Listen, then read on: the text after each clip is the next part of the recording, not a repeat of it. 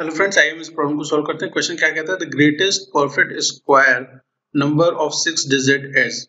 हमें चार ऑप्शन दिया हुआ है। पूछ रहा है कि ग्रेटेस्ट 6 डिजिट का नंबर जो परफेक्ट स्क्वायर है वो क्या है, ये हमसे क्वेश्चन में पूछ रहा है। अगर हमें ये ऑप्शन नहीं दिया होता तो हम 6 डिजिट का सबसे बड़ा सबसे बड़ा नंबर 6 डिजिट का बताते वो क्या होता?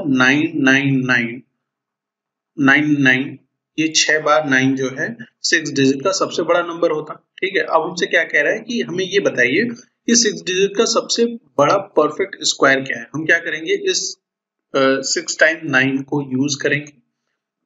लॉन्ग डिवीजन मेथड को यूज करते हुए हम फाइंड आउट करेंगे कि सबसे बड़ा 6 डिजिट का परफेक्ट स्क्वायर क्या है। तो आइए हम इसको सॉल्व करते हैं।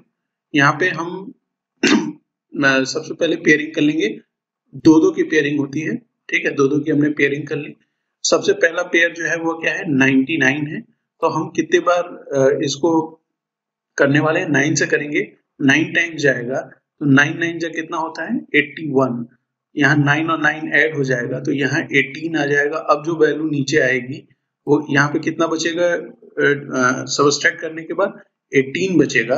नीचे जो वैल्यू आएगी वो 99 आएगी। अब ये वाला पेयर नीचे आ जाएगा और यहाँ पे 9 और 9 18 हो गया।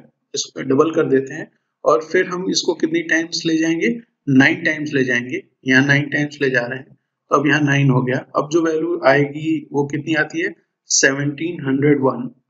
ठीक है, यहाँ सबट्रैक्ट करने पे जो वैल्यू आ रही है वो आ रही है 198।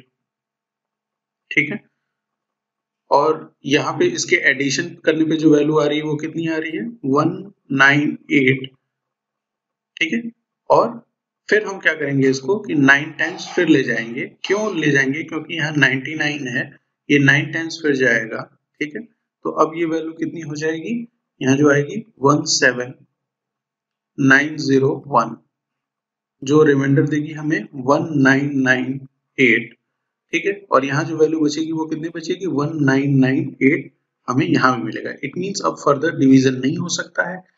ये वैल्यू जो रिमाइंडर में आई है इसको अगर हम इसमें से सबट्रैक्ट कर दें, मतलब 6 टाइम्स 9 में से अगर हम 1998 सबट्रैक्ट कर दें तो जो वैल्यू आएगी वही हमारी परफेक्ट स्क्वायर आएगी।